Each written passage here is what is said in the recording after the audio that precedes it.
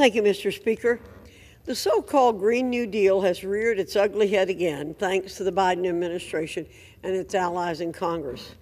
Their newest attempt to prop up this failed radical agenda involved the banning of gas cooking appliances that millions of American families rely on every day.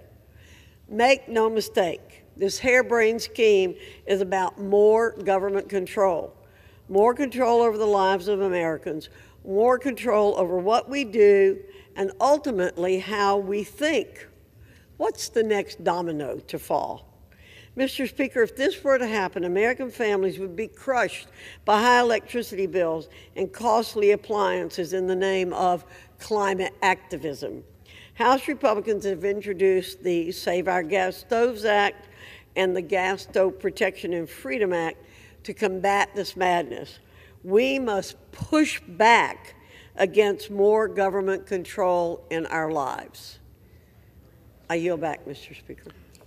For what purpose?